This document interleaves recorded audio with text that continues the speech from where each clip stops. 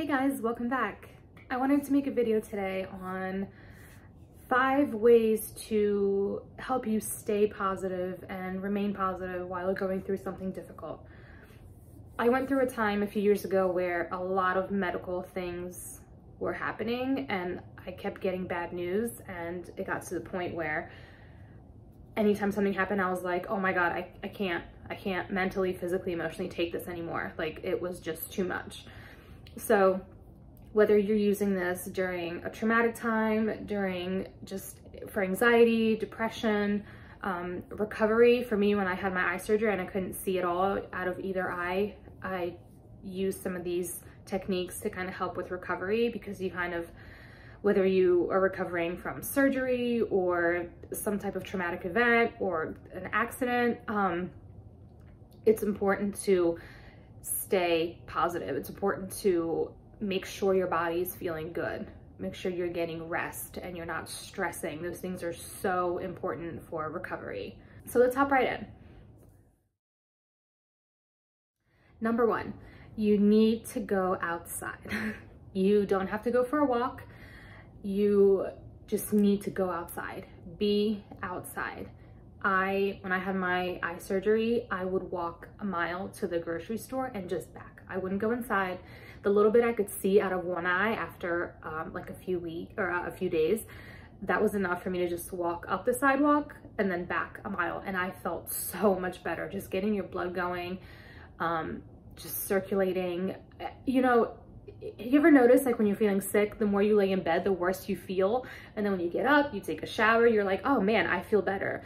That is so important, just to get your blood circulating, get some fresh air, get some sun, get some vitamin D. It's truly, truly important. When I had my foot surgery, I would hobble out onto our balcony and I would just sit out on the balcony. I would just listen to the cars driving by and I would just close my eyes and I would just sit there. It doesn't have to be sunny or warm or nice. Like, even if it's cold out, bundle up and go outside. You need that fresh air. You need that just, even if it's cloudy, you're still getting sunlight. That sun is still coming through. Just go outside. I'm not saying go for a run. I'm not saying work out. I'm not saying, you know, if you want to do some weights, that'll work really well too, but just go outside. Number 2, get it out. Scream it, write it. I used to record myself, and out of that came some of my older videos with my eye surgery recovery, and just the ones where I was crying a whole lot. Those were videos that were like video diaries for me, and then I decided to put them into a video and edit them in and put it on YouTube. But get it out. I went through a really hard time in my life when I was in my early 20s, and you would not believe this shit I wrote in a journal. Scribbles. It was like I was possessed. Just scribbles and things like scratched out, and just like I was yelling at myself, just getting it out. And you know what really helps too? Getting it out on paper and then getting rid of that paper. Putting all those negative feelings and emotions and that stress onto a piece of paper and then burning it, or, you know, with parental consent if you're, you know, young, or just ripping it up, throwing it out, just getting it out of you and then destroying it. There's such like a mental release with that. It's crazy. So you just need an outlet. You need to get it out. Make sure you register it, you realize what it is, you accept it, because that's important. You accept it, you figure out why it's there, why am I feeling this way, and then you get rid of it. Number 3, be social. I'm not saying go out to a bar if you're recovering from something, or if you're struggling with anxiety or depression. That is the last thing you want to do. And believe me, I am kind of struggling with that right now, especially after being in quarantine and just lockdown and, you know, everything. It's so hard for me to leave the house. It's so hard for me to be social. I just want to stay home. I want to be on the couch. I don't want to do anything. Be social. Tell yourself that every day you're going to text 5 people, and text those 5 people. And I guarantee you, if those are people you haven't talked to in a while, they'll respond. They'll want to talk to you. And then it'll grow into like a little bit of a conversation flower and you'll have that social aspect. You need that social aspect, especially if you're struggling with anxiety and depression. You have to push yourself to do these things. And I'm telling you, if you have it in you to go out, meet up with a friend for coffee, you know, meet up, you know, I don't believe in lying, but if you are like me, where you're like, I don't want to go out because then I feel like I'm stuck somewhere, just go out and just make plans and be like, I could do 3 o'clock, but I have to leave by 5. Set that tone. And whether you have something or not, just set that tone. And then you're with this friend and you know in the back of your mind, I have 2 hours, you know what I mean? And you just push yourself. And then come 5 o'clock, you go, hey, I need to get going and whatever. Even if you go back home and you go right back to the couch, you had that social moment. You had that socialization. You were out in the world, and that is going to help you mentally so much. But even calling a family member or a friend or texting, if you're not much of a caller, you don't want to meet anyone in person, just text. Shoot a friend a text. Hey, how are you? How's it going? Or get on Instagram and message someone on Instagram.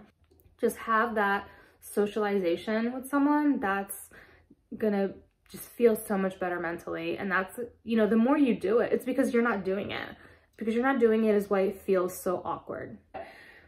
If you don't do it, you're not gonna want to do it. You're not gonna want to be social with people, and you can't just be a hermit, and you can't just sit at home and wait to die.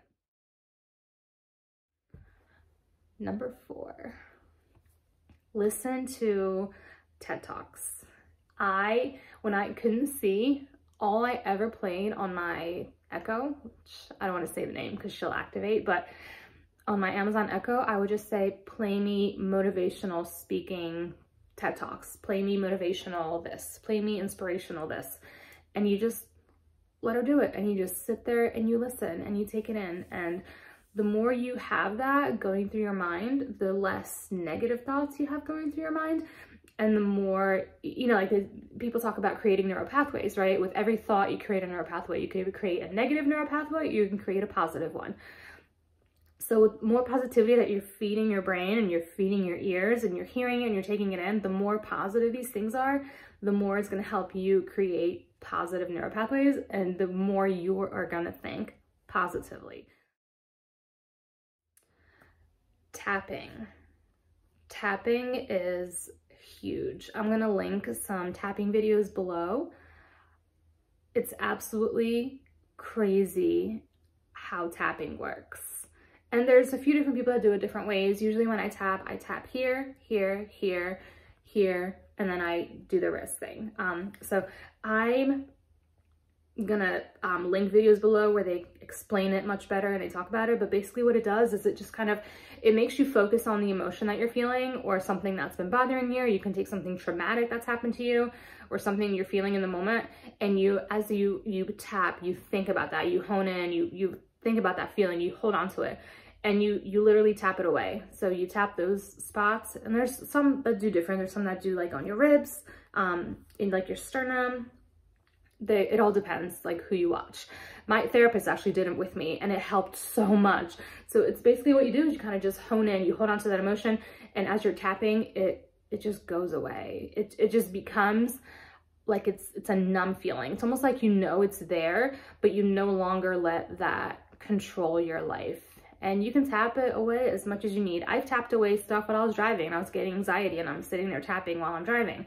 Or tapping at a doctor's office. Like I'm nervous, I'm just gonna tap, tap, tap, tap, you know. It's huge. It's a huge thing. I don't know why I don't hear about people tapping, but I don't know enough about it to sit here and explain it to you fully and teach you about it. I do want to research more about like why it works and how the brain, you know, how it works with the brain and why it makes you feel the way it does. But it's something I've been doing for a long, long, long time. And I think that's a huge thing that you could do that will help with negative emotions, those bad feelings. It's helped me through panic attacks. And you have to address the emotion and hold on to it. Kind of like when I was talking about writing it out and getting it out, you have to address it. You have to understand that this is the emotion I'm feeling. You have to accept it to do anything with it. All right, guys, that is it. I hope you guys like these quick videos. I really enjoy making them because I feel like I really hope you guys enjoyed this video. Whatever you're going through, just remember that you can control your mind. You can control what you're thinking, what you're feeling. It's up to you. And it's okay to get help, to ask for help, to look for different outlets online. It's okay. And it's okay to feel what you're feeling. That's the other thing, is don't run away from what you're feeling. Accept it. Accept it, realize why you're feeling it, and then you can get rid of it. That's the first step to getting rid of these emotions, is knowing that it's there and not trying to fight it off or ignore it or bottle it up. That's the worst. I do that often still. But I hope that you guys are doing well, and I hope that if you're recovering, you recover well, and I will see you guys in the next video. Bye.